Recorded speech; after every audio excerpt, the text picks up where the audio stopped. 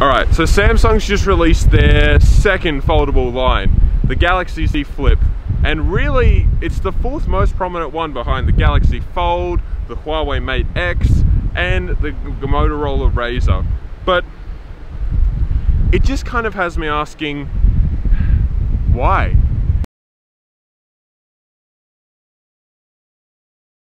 It's like the Galaxy Flip, the way I look at it, it's a phone you need to interact with more, a phone that costs more than others, and is less durable than others. And really, it's all got last year's specs. And again, that starting price of $1,380 US. It's ridiculous, it really is. I do not see a reason for anyone to buy it. Other YouTubers have rightly pointed out that even if this phone didn't fold, it would be, and it was half the price, it would be nowhere near worth it to a whole bunch of people. And it just, again, it really gets me asking, why are we still here? Why are we still caring about foldables in this day and age where the Galaxy Fold had massive screen problems, the Razr had durability problems, and the Mate X hasn't even launched to America because that phone probably scratches easier than a bit of paper. I always curiously come back to the Z Flip. I could accept the Moto Razr as a tribute to the past, something to say, look, see how far we've come. But with Samsung retaliating and creating their own version, is there something I missed? I was always trying to think of practical benefits to having a flip phone foldable. Is it the decrease in size when not using? Is it the 90-degree tilt for taking photos? Do people actually like taking extra steps to use their phone because it results in them getting distracted less and less by it?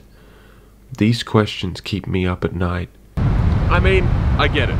For people that have smaller pockets, having a phone that could fit down into an even smaller form factor really would seem attractive.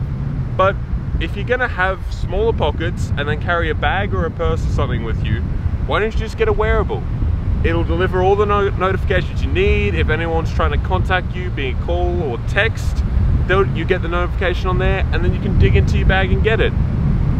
I just think it's going to save you money in the long term. What, an iPhone 11 goes for 700 bucks, Apple Watch Series 4 goes for 400, that's $1,100. That saved you $300 or even $400 if you go for the Motorola, if you want the Motorola Razr.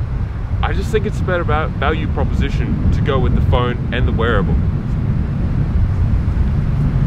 And I mean, I haven't even really talked about durability yet. And it probably is the second biggest problem with foldable phones right now. I mean, you saw that Jerry Wick Everything video. The screen, it can literally be damaged by a fingernail. What? What kind of person wants to pull out their phone and not touch the display? It's just, how many more warning signs do we need that this display technology is not ready? I keep on wondering why the tech audience thinks this is the future. I wonder if they are just bored or they are looking for another reason as to why Apple bad. Can they not see the price? Do they choose to ignore it? Will there be comments down below telling me how wrong I am? Or am I truly wrong and somehow cannot see that this is the future? Or will foldables turn out to be like my videos, a cool and interesting concept, but shallow in the execution and breaks under any scrutiny?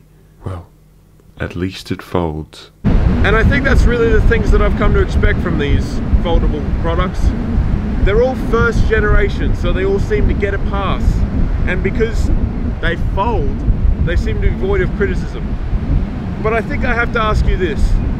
Shouldn't we hold them all to the same scrutiny as we do our regular phones?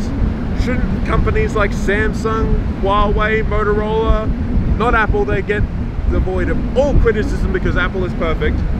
Shouldn't they, all the rest of them anyway, be all held to the same level of scrutiny? Because I think I'm starting to see that maybe Samsung should know when to hold them and when to fold them. And as always, I've been Lone Tomato. Thanks for watching.